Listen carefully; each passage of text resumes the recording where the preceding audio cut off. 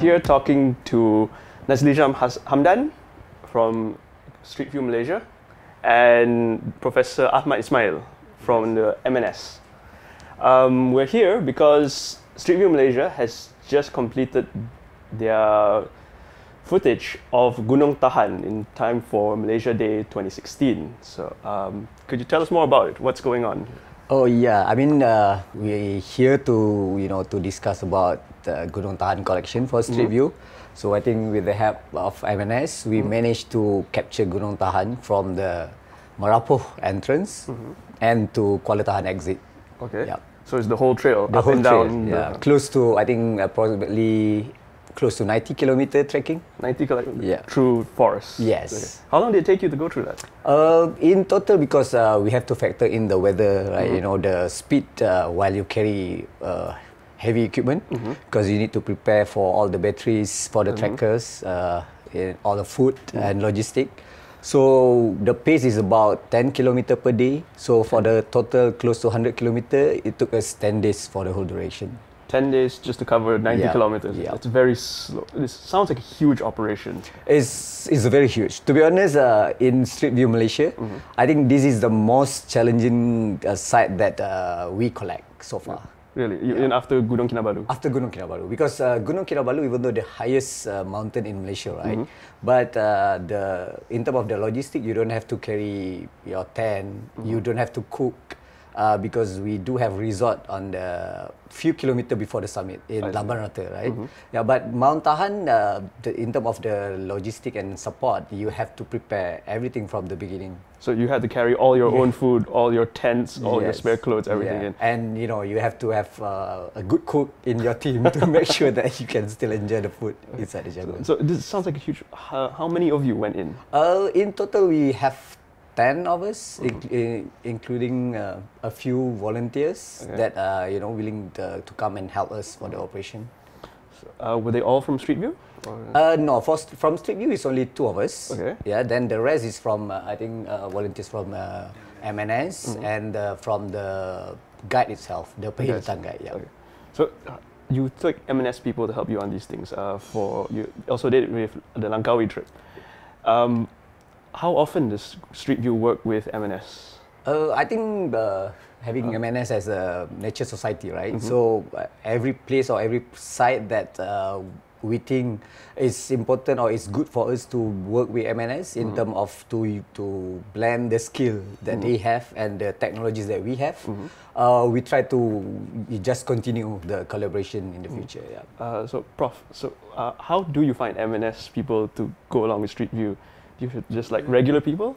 We have a experience before with Pedal for Nature program, right, with Google's. At that time, we tried to work on coastal area. I think we have done good report on that.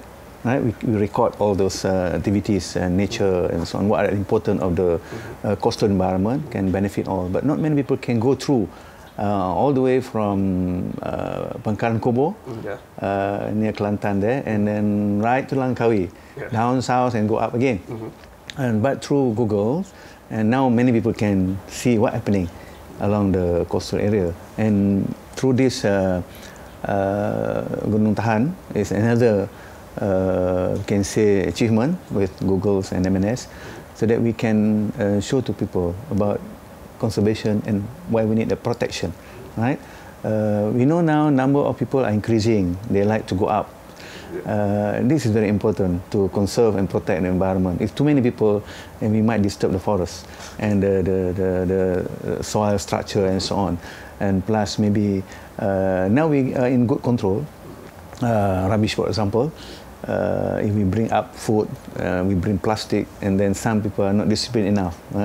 And we have to spend more people, more time, maybe money to enforce the rules and regulation that we set up. So maybe through this collaboration, we can limit people, not to discourage them to go up, but to educate them more towards how to protect and conserve the highland forest like Gunung Tahan. So why did you choose Gunung Tahan this time around for Malaysia Day?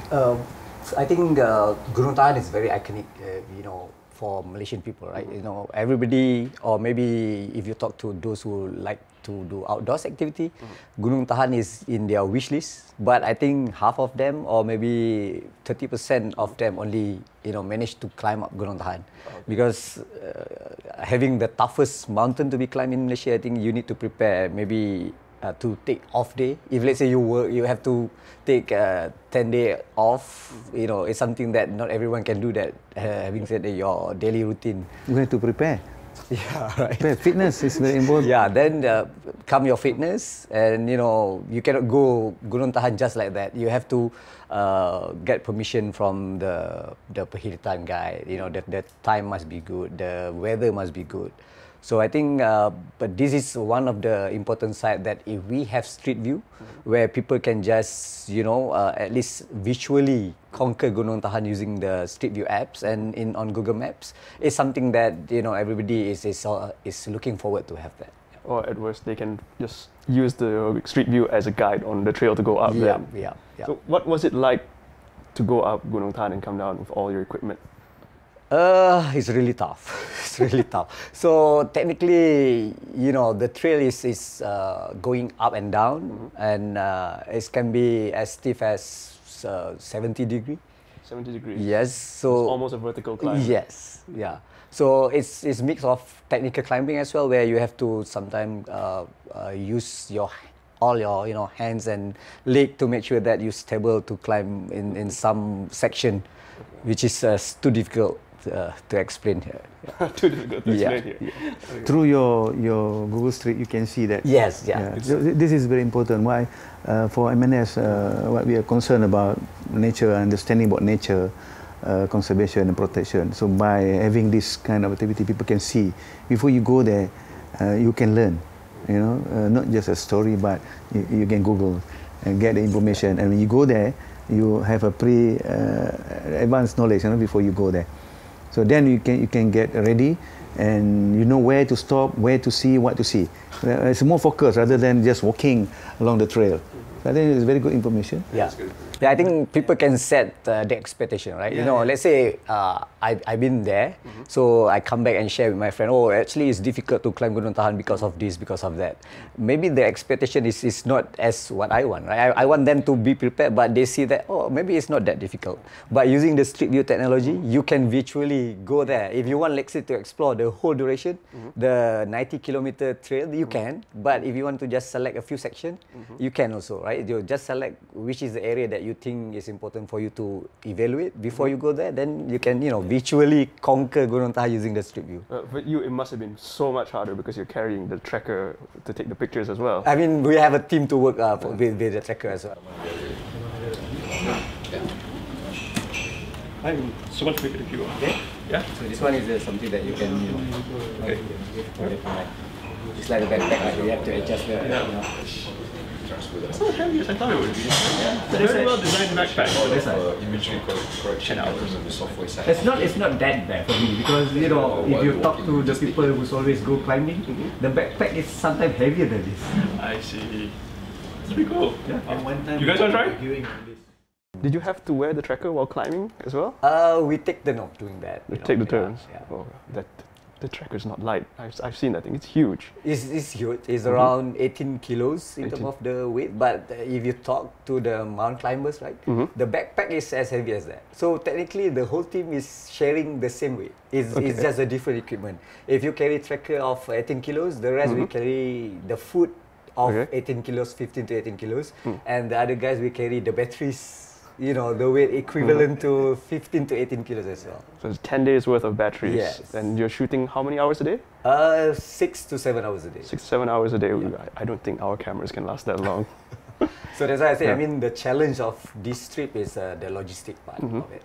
Any other troubles you ran into during the time? I think other than that, it's just the weather. Because there is one day where, we prepare to move for the next section of the collection, then come the rains, so we have to stop and reevaluate the schedule again. Then we just stay there for next few hours, because the Gunung Tahan is something that you cannot just move wherever you want and sleep wherever you want, right? They have some campsite in between a few kilometers that you need to target to be there. Okay. Let's say you start from point A, you must be in point B before certain hours.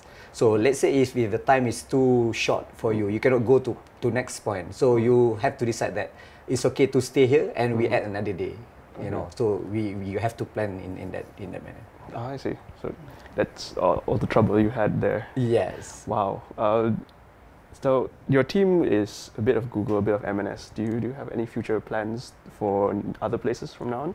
I think the idea of Street View or the direction of Google Map itself is we want to map the world, right? Yeah. You know, wherever place that people can go or people cannot go, and the technology can go, we want to do that. So I think if you talk about any place for Street View in Malaysia, of course there's a very long list. Like I don't think we have underwater imagery yet now, right? So we will see that whether if we can have some underwater imagery for Street View in Malaysia, that is something that interesting to have. Underwater. Yeah. I think a few other countries already have underwater, don't they? Yes, that's what I say. I mean, underwater is not new for Street View worldwide. We have a few other sites in other part of the world having underwater. It's just for Malaysia is yet to be started. Okay. Maybe river system. Yeah. River system. It's quite interesting. Yeah. Well, you do have the street view of the river into Taman Negara, don't you? Yes, I mean in terms of river street view, tourism river street view like Taman Negara, the 3 hours the long boat ride from Kuala Tahan to Kuala Tembeling, we do have that in terms of street view. So and I think MNS for the tracker on kayak thing, they also covered a few rivers, to show the mangrove area in Pahang and Johor, I think, right? And Selangor. In Selangor, yeah. Actually, speaking of the Paddle for Nature project, you also did that for scientific reasons as well, right? To collect the data on the mangroves? Yeah, you do both, not just mapping, Yep. but at the same time we do some other activities, tree plantings, education for nature, public awareness, and many other things go together. Did you do anything similar for the Gunung Tahan project? Maybe collecting data? Yeah, also? I think for Gunung Tahan project, as Street View is collecting imagery, right? Besides the tracker camera, I think the MNS volunteer that represent MNS also carry some cameras that they took a photo of. I think small thing that unique for MNS collection. Some conservation point that MNS from the picture we can analyze what we have along the trail. Okay. So it's not just. This wasn't just Street View uploading images for tourism, it's also about scientific research and trying to promote this as well. Yeah, we're actually, Malaysia is one of the top 12 in the world, mega biodiversity. Right? And we know now that many scientists overseas coming here. In fact, there are more than local Malaysians doing research on nature and conservation. People from Japan, scientists from Australia, America, and European countries coming here. So by having these kind of activities, Google can help them to preview what we have in Malaysia, then they can plan. They don't have to come here many times just to prepare and then come back, write proposal and so on. So we want to encourage more international collaboration on nature and conservation so that we know more about our biodiversity. We have many more that are not well documented. So this is part of the Google contribution in scientific, like we always have expedition, right? This is part of the contribution. So when will the Gunung Tahan Street View imagery be up? I think we're going to celebrate Malaysia Day on 16 September, right? Yeah. So we plan, we hope that everything goes well, that the imagery can be pushed live on 16 September just to to have something to celebrate for Malaysia Day. Okay, Yeah. that's great. Yeah. Okay. I think, so thank you very much, gentlemen. I think that's all. And thank you all for watching.